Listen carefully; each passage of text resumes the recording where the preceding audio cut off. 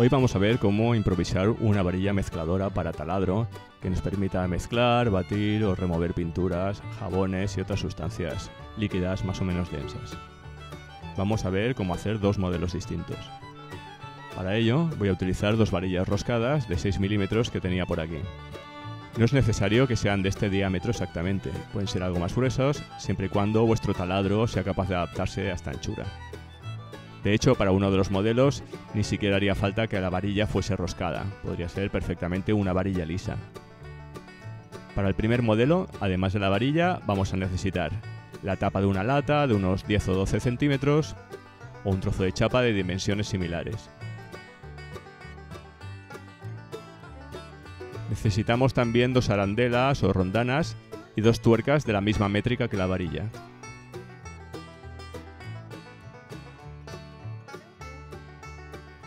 Empezamos buscando el centro de la tapa.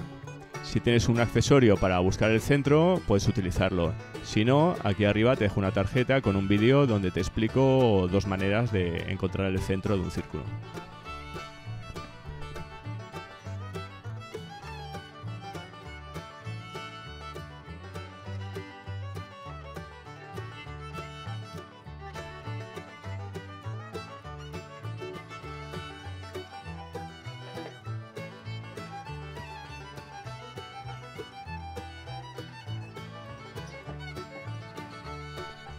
Una vez marcado el centro, perforaremos la pieza metálica para poder insertar la varilla.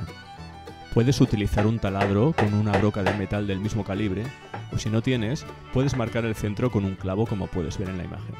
Y luego ir ensanchando poco a poco el agujero con un destornillador, una punta de tijera, etc.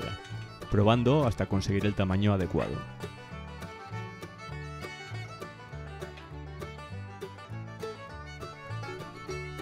Ahora vamos a marcar las líneas de corte para las aspas.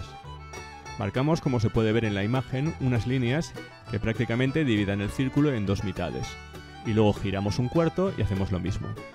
Ahora marcamos líneas que dividan por la mitad las zonas delimitadas por las líneas anteriores.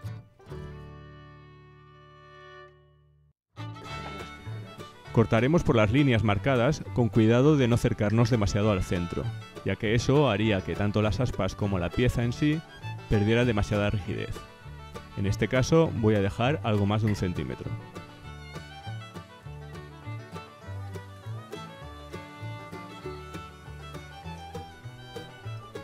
Ahora, siempre con cuidado de no cortarnos y con ayuda de unos alicates, vamos a ir dando forma a la hélice, doblando ligeramente cada una de las aspas, todas en el mismo sentido.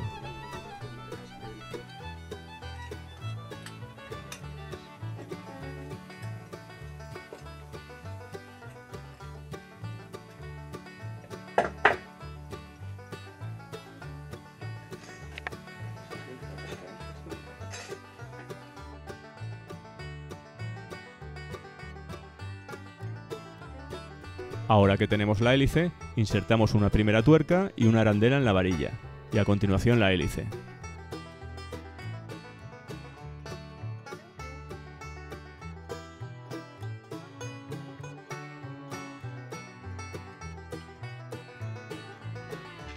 Ahora otra arandela y la segunda tuerca.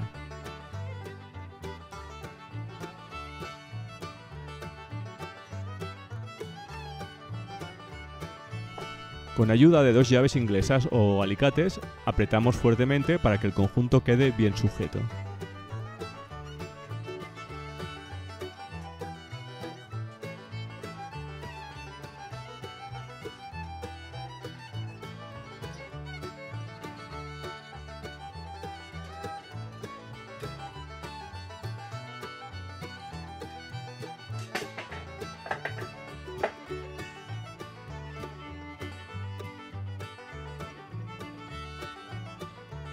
Pues ya tenemos el primer modelo.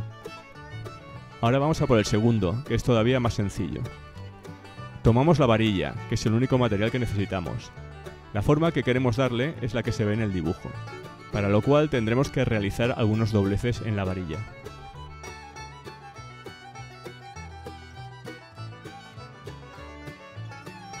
Si tienes un tornillo de banco del estilo de este que puedes ver, la tarea es fácil. Aprisionas la varilla con el tornillo y vas doblando utilizando la fuerza hasta conseguir la forma deseada. Como soy consciente de que no todo el mundo dispone de un tornillo de banco, os explico un truco muy sencillo para doblar varillas. Os hará falta un trozo de madera y dos tornillos algo gruesos y resistentes, que debéis atornillar a unos 3 centímetros de distancia.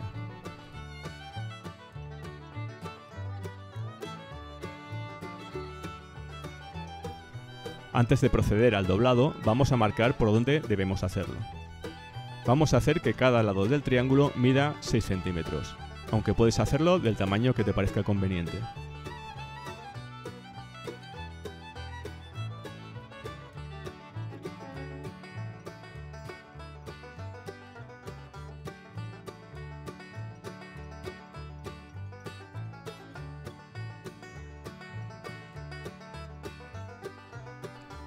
La técnica para doblar es sencilla. Apoyamos la marca por la que vamos a doblar contra uno de los tornillos, dejando un trozo de la varilla por el lado contrario del otro tornillo.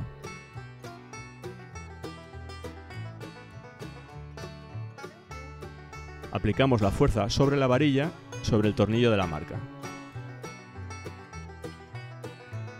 Aplicamos la fuerza lo más cerca posible del tornillo para evitar que la varilla se doble en toda su longitud, sino solo por el punto marcado.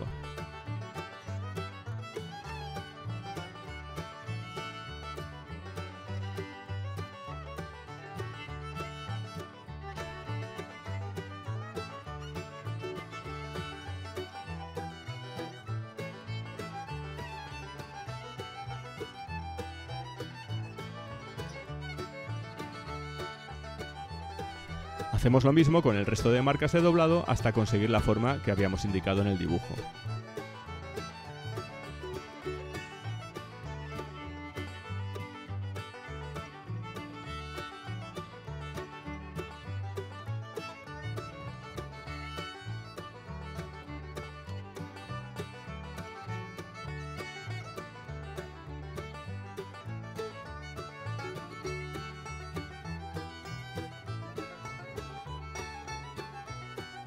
Podemos acabar de darle forma con ayuda de unos alicates.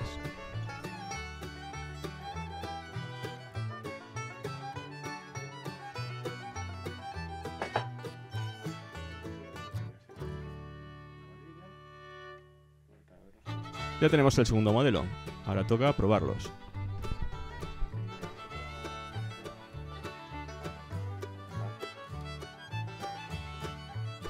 Empezamos con la varilla simple. Vamos a probarla para mezclar un jabón líquido para lavadora que estoy haciendo con aceite reciclado y sosa. Si os interesa, os dejo una tarjeta al final del vídeo donde os enseño a hacerlo.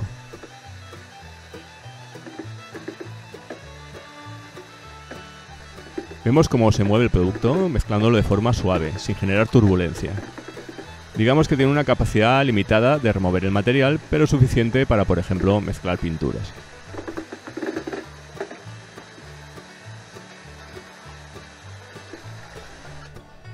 Vamos con el otro removedor. De entrada se aprecia a simple vista la mayor capacidad que tiene este modelo para remover el material.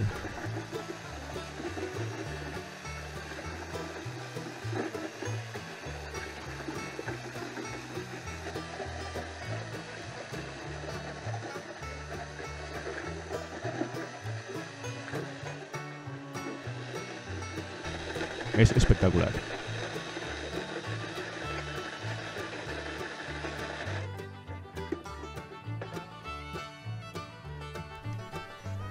Tras la prueba, vemos que si la utilizamos en un recipiente, digamos blando, los bordes de la placa metálica pueden rayar los laterales, por lo que vamos a realizar una pequeña modificación, doblando hacia arriba los bordes de las aspas de manera que esos bordes afilados ya no entren en contacto directo con las paredes del recipiente.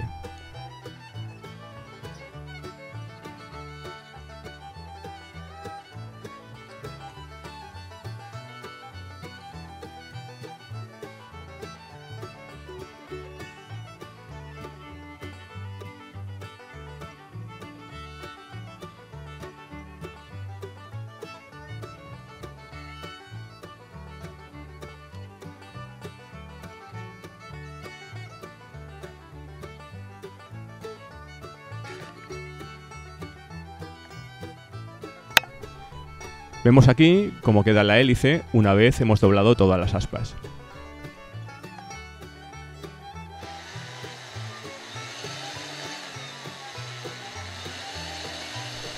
Volvemos a probar y comprobamos que no ha perdido potencia. Y efectivamente sigue funcionando igual de bien. Pero ahora no dañaremos los recipientes de materiales más delicados.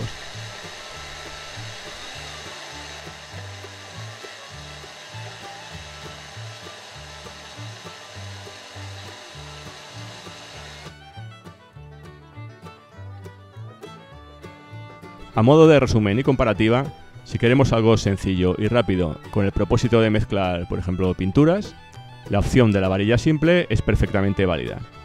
Si por el contrario necesitamos más capacidad de mezclar y remover o incluso batir, tu opción es la segunda, la versión con hélice. Espero que el vídeo te haya sido de utilidad. Si es así, nos ayudará mucho que nos obsequies con una manita arriba.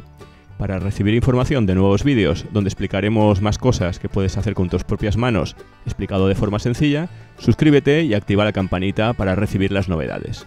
Gracias y hasta pronto.